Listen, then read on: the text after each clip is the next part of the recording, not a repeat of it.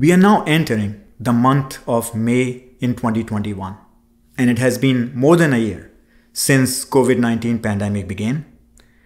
What a devastation it has caused to human life, our economy.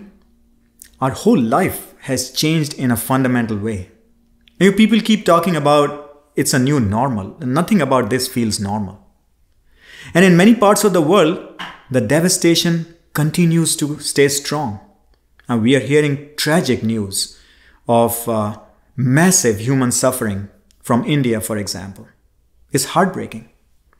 In the United States, we seem to be doing better, driven by very rapid rate of vaccination over the last few months. We seem to be doing better. Our rates of infections are down. Our hospitalizations are down.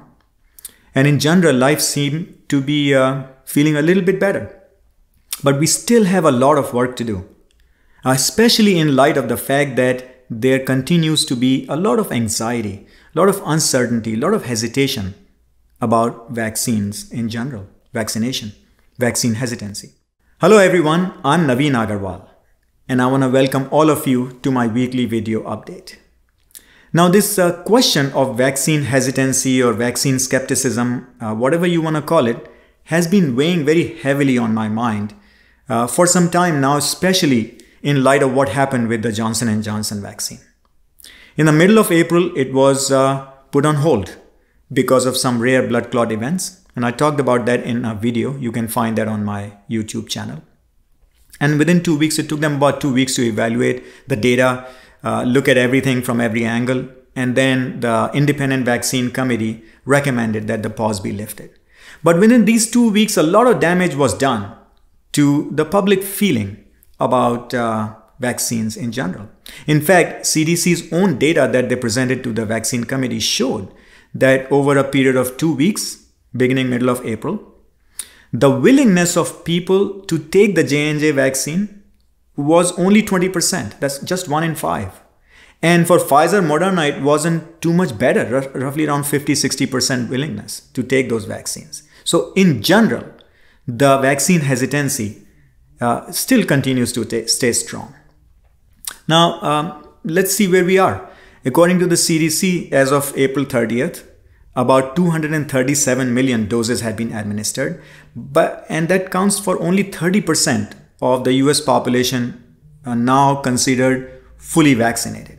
About 40-43% are the ones that they have received at least one dose. So they're partially there, not fully there.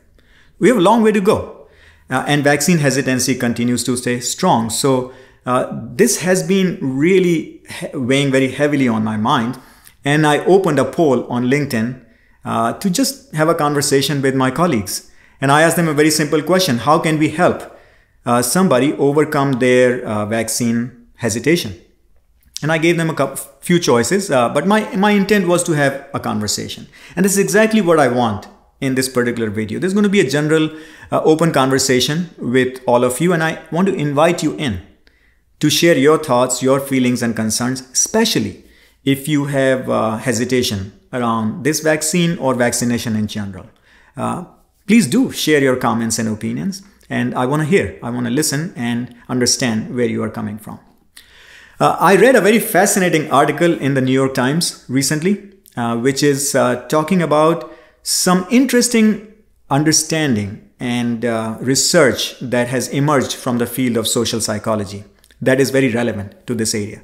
And as I learn more about risk perception, how people make benefit risk decisions in their daily lives, as a practitioner of risk management for medical devices and as an engineer, this is fascinating. I'm really fascinated by this research and these concepts, and I want to understand more, especially by talking with all of you and having a conversation. So I will talk about those some key principles that have emerged from that research and how it aligns with my own reading of research around risk perception overall. So I want to talk about that. But again, I want to emphasize, most importantly, I want to invite you in. So let me make one key point right away. Just because someone is hesitant about COVID-19 vaccine doesn't mean that they are against all kind of vaccination, right? They may have specific concerns around this vaccine, and they may be okay with other types of vaccination. So it's not appropriate for us to, label them as anti-vaxxers or judge them in some ways, because it's a spectrum of beliefs. It goes from one end to all the way to the other end, where someone might be truly against everything, not just vaccination, but even pharmaceuticals or other treatments, because they look at all these things as non-natural. It's valid, but there's a spectrum of belief, so we need to understand that. Not everybody thinks the same way, so we need to have a conversation with that understanding and really have true empathy to figure out on a case-by-case basis where they are coming from. Okay, so now let's go back to the principles from social psychology. So in general, what the New York Times article is telling us is those who have skepticism about vaccines in general have a few core moral intuitions. And actually, let me take a step back. All of us have these core beliefs and core moral intuitions. Let's say you're a very technical guy. Your core belief is your decision should be driven by data and science, right? Nothing wrong with that, but many other people may not believe that way. Equally relevant and important. I'm not saying this is right or this is wrong. They are equally relevant and valid. Okay, so what they're saying is that people who have hesitation have certain core beliefs and moral intuitions on which their worldview is built. The worldview is very complex. What is right, what is not right is built on those core beliefs. And it is there that people dig in, not consciously, but intuitively. That's where their response comes out from. Not because they don't know the information, not because they don't understand the science, not because they don't understand the data, but they look at that differently. Okay, so we need to acknowledge that. So what are some of those core beliefs? So they're saying in general, those who have hesitation have this strong sense of liberty and personal freedom. They want control over their decisions. They have less deference for authority, any authority, not just government. And some of them have this strong mindset about purity of their body, what goes in. Something which is natural or not natural. And again, these beliefs are on a spectrum. Not everybody will have the same beliefs as all of them, and not to the same degree. So there are a lot of differences. That's what makes us human, right? We are all different.